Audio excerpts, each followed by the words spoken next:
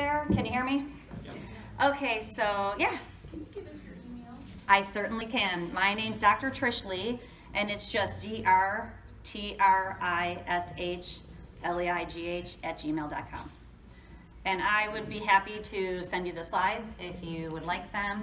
I'm recording it if I don't keep walking out of the screenshot so that I can put it on my YouTube channel so that it would be available afterwards for you.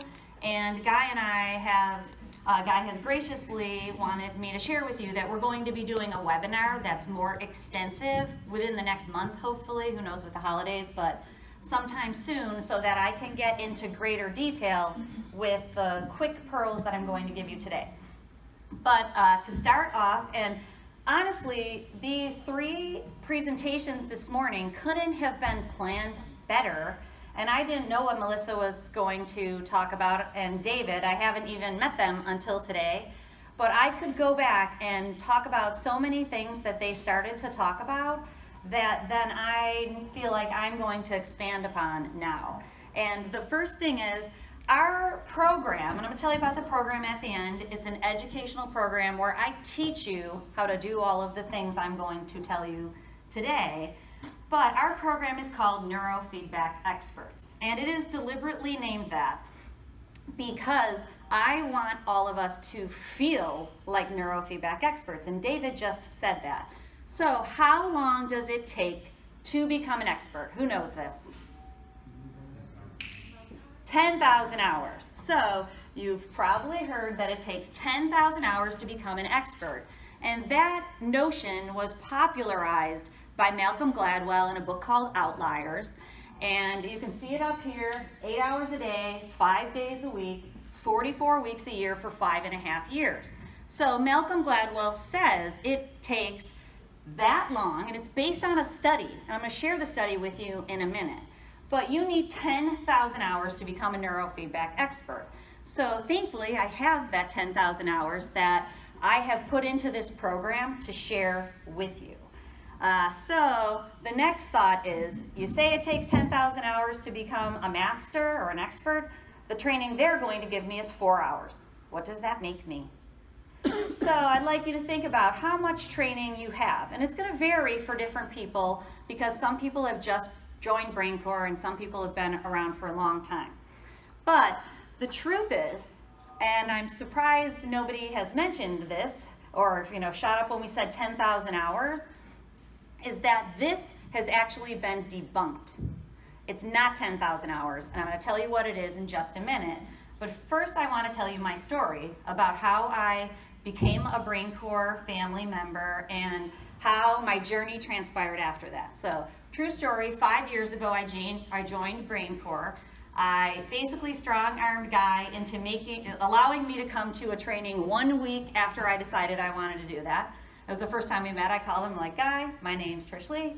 I need to come down for the training. Oh, we're full. I'm like, please, I need you to make room because I need to do this thing. So before that, I have been a college professor for almost 20 years. I am not a chiropractor. I have 2 PhDs. One is in the area of cognitive and communicative development and degeneration. So thinking about how people think and communicate across the lifespan, from birth to death, basically. And the second is in cognitive science, which is brain functioning. So then I also have a couple master's degrees. If I tell you about all my training, you'll know exactly how my brain functions, so I won't tell you all of that, but I have a master's in educational leadership too. I've always worked with children, I've always worked with adults too, but basically, I've worked with people with head injury, kids with every type of learning delay, disorder, difficulties. I work with people with stroke, with motor, neurodegeneration, Alzheimer's, you name it, I've worked with it over the last 25 years. I'm licensed as a speech-language pathologist too. So, long story short, I get my BrainCore system. I'm totally psyched because, as you know, neurofeedback's awesome. I get back home, I convince my husband, who is a chiropractor, to let me have a room in his office. And we had moved, so I was a tenured college professor, but I was setting our family up in our new town of Chapel Hill, North Carolina. We have 6 children, so that is not an easy task. So I got everybody set up, we got the chiropractic office set up, I get my new room, I get my neurofeedback system, I'm psyched.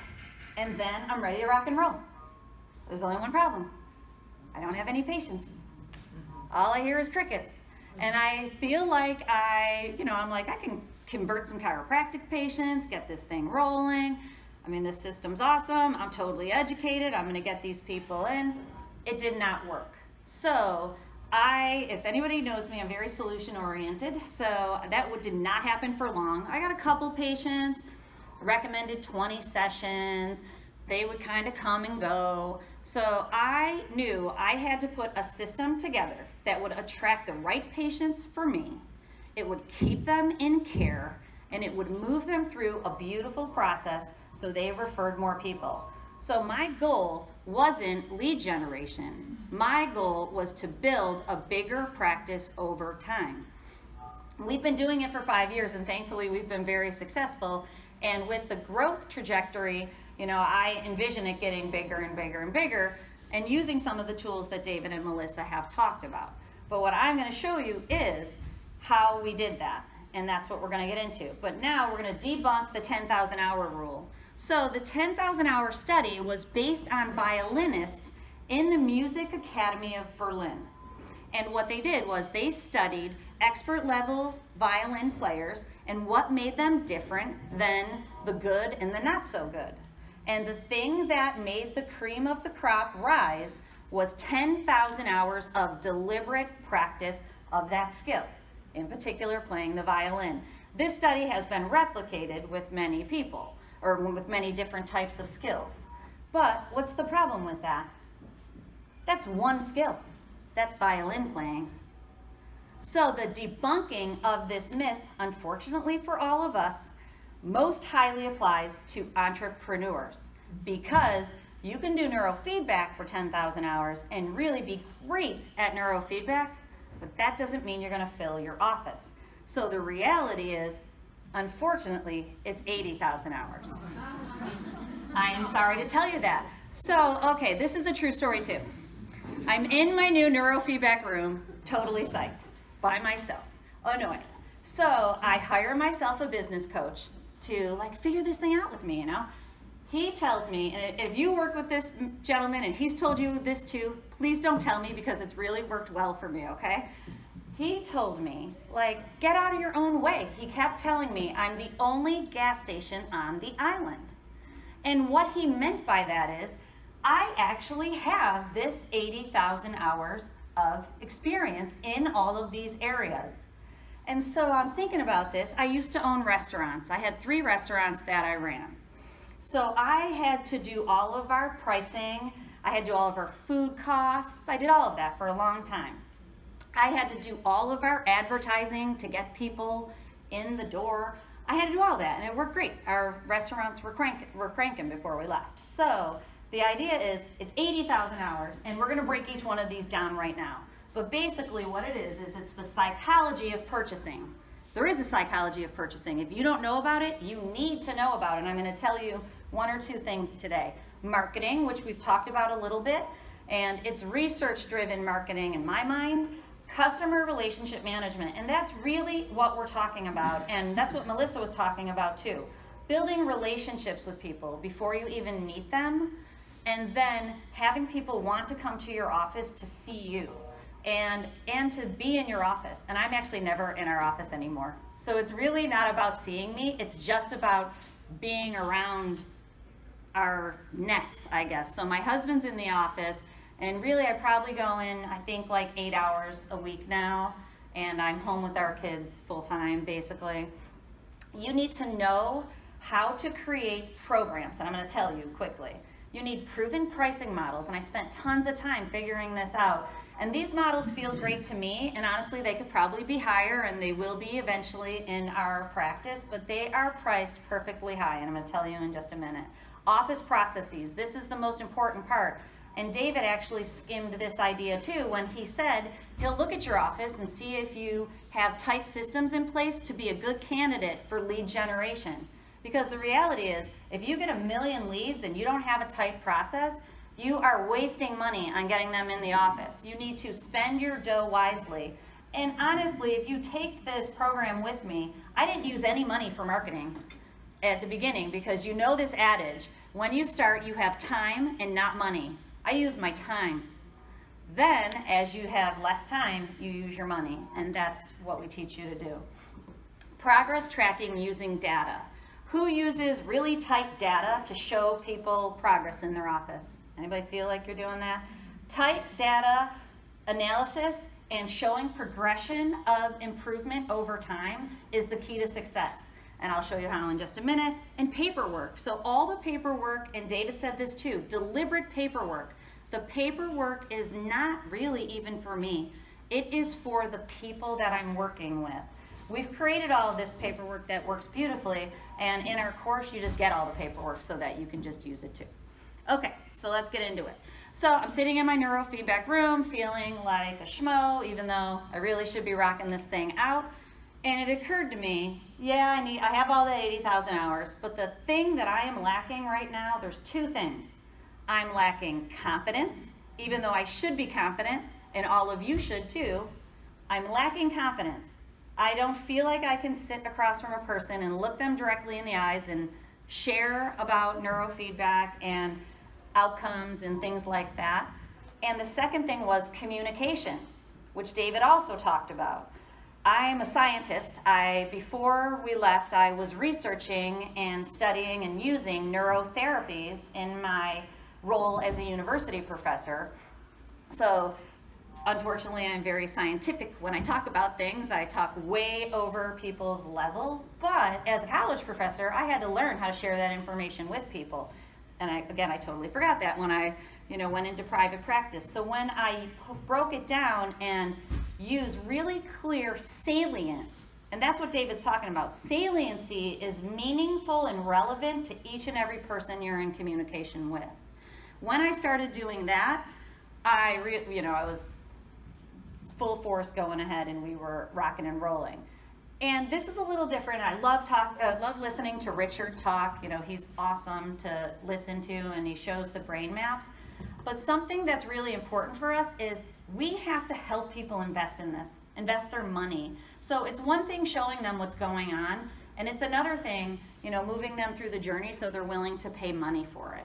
And that's what being a neurofeedback expert is about. So it's having an expert mindset, following systematic programs that are proven to work, having confidence and fun, right? It's supposed to be fun. This is life. We're supposed to be having fun doing it. And a motto I use is trying to educate, inspire, and empower people.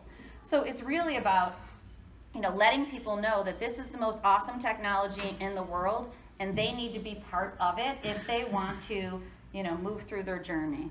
What it is not is knowing everything about everything in neurofeedback. I originally felt that way, and that was my first strategy when I'm sitting in my neurofeedback room by myself. I'm like, I need to know everything about everything in neurofeedback, and once I know everything about everything, I'm gonna be good to go. So I bought all the textbooks that Richard's talking about. I took every training, could get my mitts on, right? I took my level of expertise in neurofeedback from here to here, because even though I had background in neuroplasticity and brain functioning and brains at all different ages across the lifespan, I felt like I really need to know everything about neurofeedback. You don't. And you need to know some real fundamentals, which is basically what Richard was talking about yesterday, and then you need to know how to communicate that to people. So we call it in our office, the show. And what the show is, it's like Starbucks. The show is you need to provide an awesome cup of coffee to people that they're willing to pay $6 for, and they're willing to drive past 20 other coffee shops to get, because not only is that coffee awesome, they love being in Starbucks. Some light jazz music playing, some spunky little baristas, nice art on the wall, smells like coffee. They like being at Starbucks. When people come to our office, they know that they're going to get the highest level care, and they're willing to pay for it, just like Starbucks coffee, and they're going to get an awesome experience. And I equate this back to the restaurant. Last night we went to a restaurant called the Sage Room. It was, thankfully, the universe led the way for us because they had no tables, but then they called someone who was late and they weren't coming. So a beautiful table opened up for us. We had awesome food, nice lighting. It cost, a decent amount of money, but I'm okay with that. I have 6 children that are probably destroying my house right now because my husband has come with me. This is the first time we've been alone in 17 years. We went away one other time to Key West for I know, we're here, we're having the best time too. We said we're gonna buy one of everything. We're totally psyched to be here. So that's why we don't get out that much. Thankfully, they're entering the teen years now, where we had to have the talk. Do not do anything illegal, do not do anything frowned upon, but so spending money in a really beautiful restaurant experience for us is worth it. And that's what we were happy to do, and we really enjoyed our time, right? Okay, psychology of purchasing. This is the first. These are the 8 keys for permanent success. So it is not about getting people in and trying to convert them. It is about building your practice over time. And again, David said that too. Is this going to work overnight? No, but it's going to start to work overnight. That's the truth. My program's 5 weeks long, and my goal is for you to use these little pearls of wisdom to get one person paying a high dollar amount so that your confidence goes up. You feel like a neurofeedback expert, and you can put the systems in place over time. So psychology of purchasing. What is it? So there's actually 9 mental triggers, and I'm not going to share all of them today. I'm going to share 2 of them today with you. My favorite mental trigger is curiosity. And you know how this works. Curiosity killed the cat, right? So in our office, we only try to get people to want a brain map. And I use very authentic communication, like Melissa was saying. That's why it all just goes together beautifully. The version of me you see here is the version I am everywhere. So when people call, I say, just convince yourself to get the brain map. We charge $5.99 for brain map. So convince yourself to get a brain map. It will show you all the information that you want to know about what is the neurological root behind your son's ADHD. We're not talking about, you don't have to commit right now to 100 neurofeedback sessions. Just get the testing. And I've always felt that way. Long before mapping, I've always told people, get every test in the world so you know what you're dealing with. Then you can decide what you're going to do about it. And, I tell our staff all the time too, these people need us more than we need them. Remember that. So when we're authentically communicating with them, it's not to get them in for us. It's to get them out of their own way so that we can help them. So one trigger is curiosity. Make them want to know what their map says. And we use these triggers, and I'm jumping down, but when do we use these triggers? All the time. We use all 9 of them, spread across every single step in our process so that people just want to know what the next thing is. And it happens all the time. It happened on Friday. We were late, and my husband wanted me to put our schedule up because our schedule's perfectly busy. It's super fun to do, but we had 3 brain maps, 2 report of findings, a full neurofeedback schedule, a full chiropractic schedule, and my husband does spinal decompression too, so we had a full spinal decompression schedule. But my point about that was I was in one of the report of findings, and the mom's like, we need to get the maps for us and for our 3 other kids. And you should have seen the dad like, whoa, slow down here, to his wife, like, let's just get through the report of findings for our son. But she's like, I need to know what my map says. And he's looking at her like, but, she already wants to know. And then she's already asked me, do you have family discounts? Why, yes, we do, to treat the whole family. She wants to know, and then she wants to know if it can help, if neurofeedback can help her too. That's one of the mental triggers, curiosity. Another mental trigger is social proof. So what's social proof? It is showing people that you're not the only person in the world doing neurofeedback. And a way that I do it, and that you can do it tomorrow, is Harvard University on their Science in the News website. If you Google Science in the News, Harvard University, ADHD, you'll end up at the website that has a beautiful article written by a neuroscientist who says that neurofeedback is the wave of the future, and unfortunately she says in treating psychiatric disorders, which she considers ADHD. Don't even get me started, it's a conversation for a different day. They're neurological disorders, and if you join me in the Neurofeedback Expert program, I will quickly and easily show you that they are neurological disorders with behavioral symptoms. So, but again, conversation for a different day. But anyways, the article, if you send your people there, then you're showing Harvard says this is the most awesome thing to do for ADHD, anxiety, depression. So it's not you going, you know what, I think you should really do this. This is super cool. Harvard University says you should do this. This is super cool. And we do it in other ways too. But that's what social proof is. So now you're using these mental triggers all along the way to get people out of the way. Why do we use them? We use them to illuminate the gap. And David was talking about the gap to you. What is the gap? The gap is a person's journey. It is where they are now and where they want to be. So they have to tell you, and I will be honest with you, I don't really listen to people for very long. And I don't really talk to them at all except for using my steps because I don't want to. If you know how this goes, tell me what's going on with you. You're there forever. They'll go, okay, when I was born 42 years ago, like, no. So what I do is I say to people, and actually my husband does this part, in 1 minute, tell me what's going on with you. And they tell us for 1 minute, and we already have paperwork, so we already know. We can, and we'll reiterate it back to them using the information we have.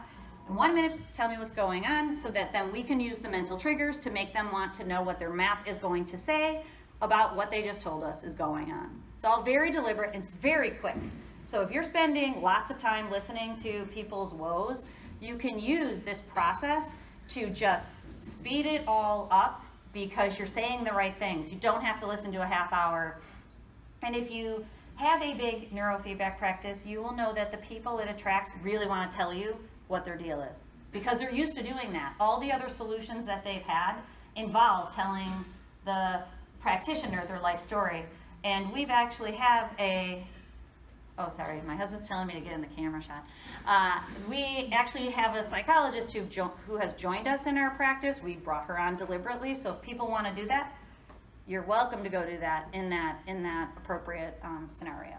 Okay, but we have to illuminate the gap. And the reason we have to do that is because we have to sell them a program. We are not selling cars here, people, right? That is the bottom line is when people go to buy a car, they know what they want. They want a car. So they might look at their options and how many doors and how big, how small. When people are suffering with ADHD or anxiety or everything in between, they don't know about neurofeedback in 99 out of 100 cases. All they know is what problem they have and what they don't want, what hasn't worked. They don't want medication, and those are the people we market to. People who don't want medication. People who have done CBT therapy for 5 years and it's not working. The reason it's not working is because their brain is jammed in a gear.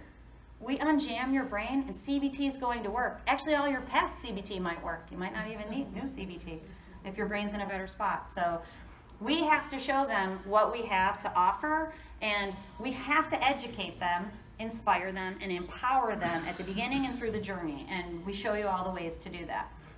We use the triggers everywhere. We use them with love. So when we communicate with people, it is for their sake, it is not for our sake. We are using these triggers to help them. And if you've ever bought anything, maybe you bought something here this weekend because they were pulling on the psychological triggers that made you think, like yesterday, financial, stocks. I'm like, I gotta do that. It's so fun. We got 6 kids, it'll be perfect for us. I'm like, I am being worked right now, and I love it because it is the psychological triggers. So when I purchase things, I love knowing that it just worked on me because it's a thing I want, and I don't know if I want to spend $4,000 on it, but I want it, and I'm going to value it.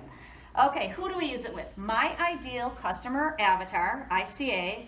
We help you identify this in the first module. If you don't know who this is right now, you need to identify your ideal customer avatar. So my ideal customer avatar are people with ADHD and anxiety. And honestly, I would recommend that for you unless you have a niche that you love. And the reason I chose ADHD and anxiety is because ADHD is down here on the continuum of brain maps and brain patterns. Anxiety is up here. So ADHD is much too much slow brain processing speed. Anxiety is much too much fast speed. And actually, Richard showed you this yesterday in lots of maps. They generally happen together. So if you market to ADHD and anxiety, first of all, you're going to attract a huge population, and second of all, you're going to attract everybody in between. But if you appeal to everyone, you actually then are not attracting anyone. So you need to niche it down to who you want to work with. And actually we have a new niche, so we've been working this niche, is tinnitus. So my undergrad degree is also in audiology, so I feel really great about that. We help people, and I will share this with you in the program. The way to help tinnitus is so easy. And people get better and they stay better, and there's nothing else that can help them. Neurofeedback is the only thing. So we love it. We go to audiologists, we tell them we've got the solution for you. And audiologists refer to us, and it's become a bigger niche.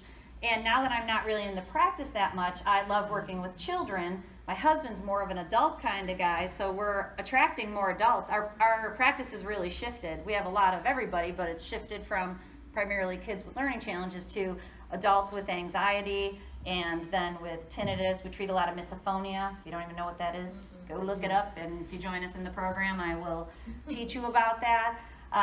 So another thing is, I am my avatar. So like if you're an athlete and you love peak performance in sports, track more of that, you know?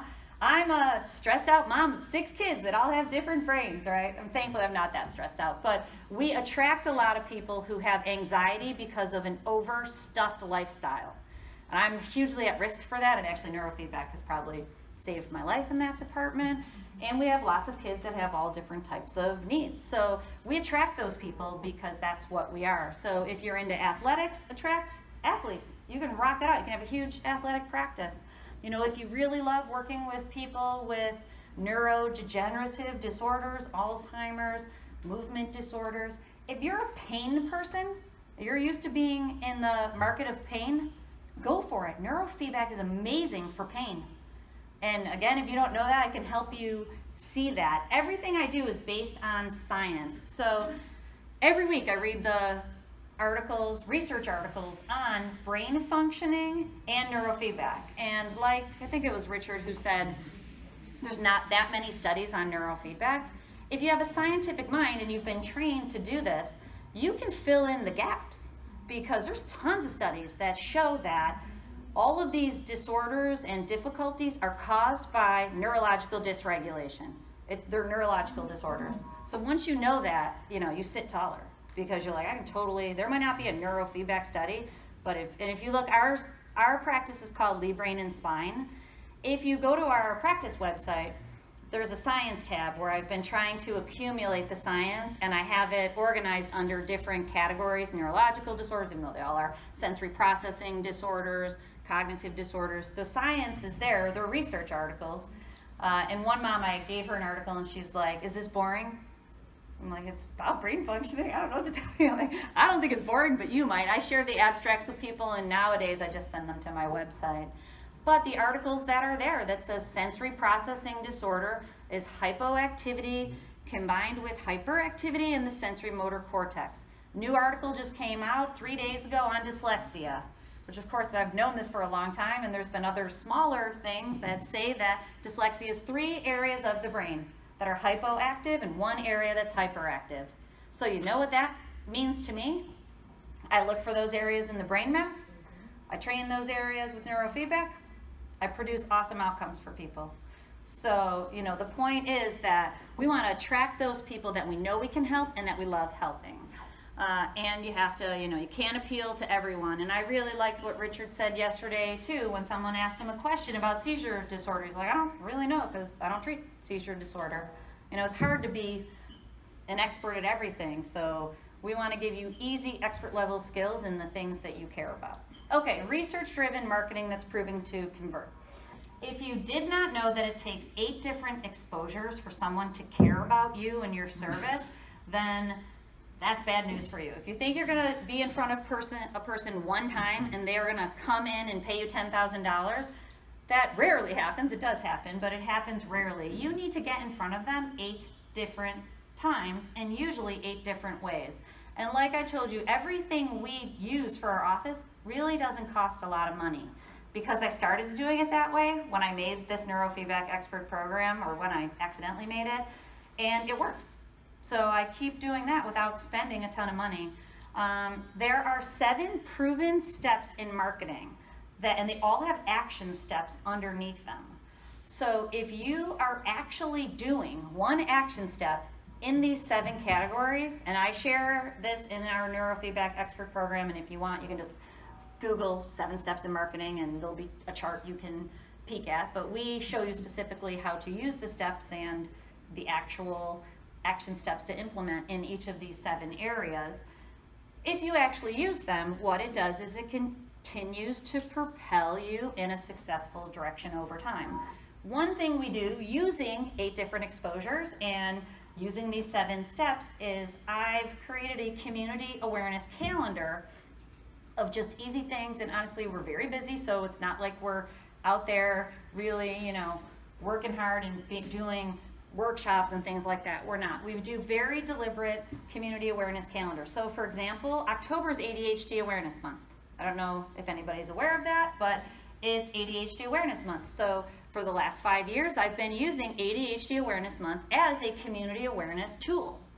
And usually what I do is I pick 1 or 2 offices, because that's my capacity as a busy person, that I can go and talk to them about the utility of brain mapping, because I want people to know what their maps say, and then I give them a little bit about neurofeedback. And we have email scripts that you can use to do this, and I've helped other offices do this, but you use the email script to basically get the offices to let you come there and do a workshop. So tomorrow I'm doing a workshop for a large therapy company that has 20 therapists, occupational, physical, speech therapists. You should do this if you're not doing that. You know why therapists are a good place for you to go into the community to talk? Is because most therapy is covered by insurance, so you're not at risk of taking out of their pockets, because anybody you're at risk of taking money out of their pocket to put it in yours, they don't love collaborating with you, but places that you're not doing that do like collaborating with you. So therapy companies are a really great start, and every kid there needs neurofeedback is the reality. So tomorrow I'm doing a quick workshop. When I do the workshop, then the next step is I offer a free webinar for their families. So, and again, we've heard this twice from Melissa and David, you have to give. So I give them a little bit of education and inspiration, empower them to want to know more about neurofeedback. And then I also have one other at a pediatrician's office, which is definitely a little more difficult. And honestly, I enjoy going toe-to-toe with them.